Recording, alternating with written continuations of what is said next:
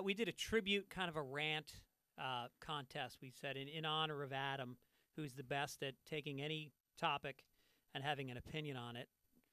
We gave each other topics and tried to do it and realized how fucking hard it actually is.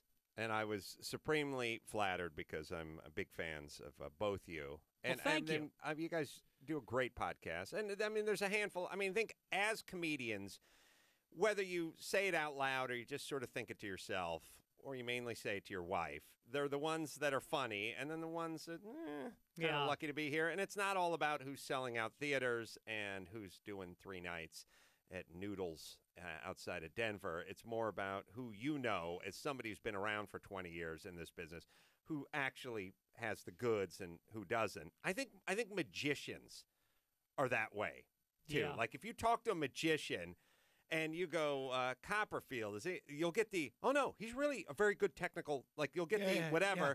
And comedians are sort of that way. Like we know the real ones. With magicians, there's probably like a terminology like, no, he's an illusionist. Right. And with comedians, it's like, no, he's a comic. Right. This guy's a comedian. Mm-hmm. Yeah. And anyway, I'm fans of both you. Bigger fans now, of course. Or I guess the opposite of an illusionist would be, no, he's a wizard. He's a true wizard. Do you think there's someone who's like a real magician's magician? Jesus Christ. Yep, Jesus Christ. But sadly, that was it. He was just an incredibly good table magician. He couldn't follow up the. I think that was a Nick Cage movie from about 6 years ago, where he actually. But it's an interesting story. Like if you actually possessed magic, you could let the world know, but somebody would kill you. Yes. Like somebody from some nutty religious cult would kill you at some point, right? Yeah. Although, I don't know, you'd probably be hard to kill if you actually could shoot fire from your cock or, I don't know what your magical skills are, but I'm just saying off the top of my head. I once thought I was shooting fire from my cock. Right. Freshman year in college. Yeah, shot at penicillin right away. Wouldn't it be better to play it a little closer to your Paisley magician's vest if you, in fact, could do magic? I mean, you did possess these Warlockian skills.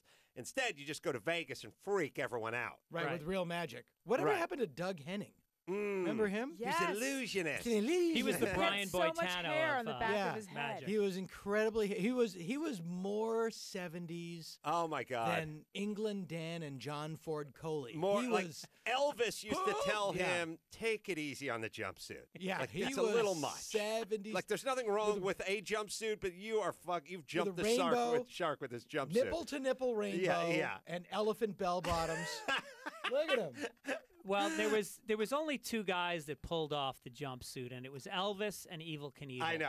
I know, and like I would argue Pete Townsend is a possible. I would argue that too. I would like to get Doug Henning and Elvis together and just have them have a. I have a jumpsuit too. I also have a jumpsuit. If you're done with them potatoes, I'll just take them.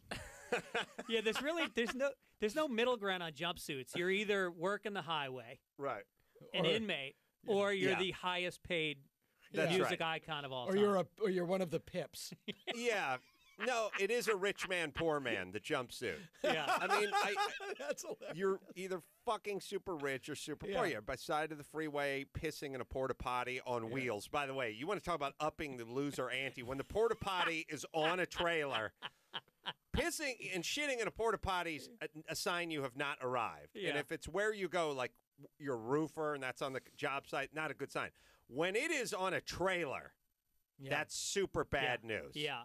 And it's super bad news, too, if you're doing the job with the guys from Johnny Jackass Knoxville, with the Jackass guys. The actually, in a weird way, the porta potty is its own rich man, poor man.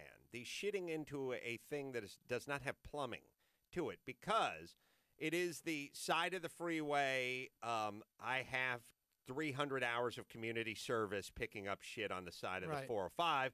Or if you ever go to like the Grammys or the Emmys or the Oscars, they will have the luxury like porta potties set up in there because they can't accommodate 1,000 asses.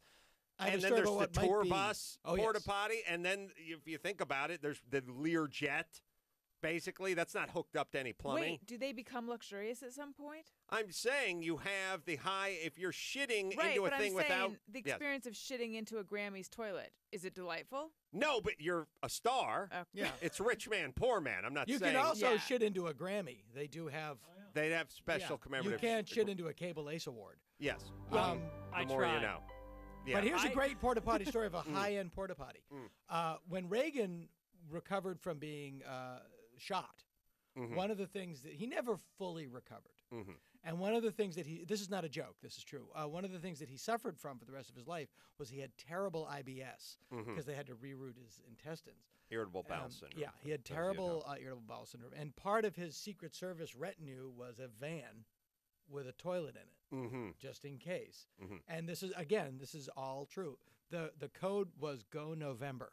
Wow. So when a guy said into a sleeve, Rawhide, honey wagon, Rawhide, go November. Yeah. And I tried to figure out where they came from. Rawhide was his name. Right. Service name. But I was wondering, maybe that's because November is the 11th month and 1 + 1 is 2. Like, I'm trying to. Oh, yeah. Wow. You spent a lot of time thinking about But I also that. wonder, like, did they go in when you were elected and go, okay, you can be Rawhide, Silver Star, Traveler? Like, you get to pick your I service think it's code like name? Reservoir Dogs. Or do they just give it to I think you? that guy just shows up and Yeah. goes, "You're Mr. Pink, Yeah. you're Mr. Brown, you're President Mr. Black." about your hobo penis. I Right, don't want right. to be, look, for your own good. Yeah. Well, Right. They would never imagine that you're a hobo penis. Yeah. Well, they should Yeah. do the same thing And your with, wife with is baby raper. They should do it with like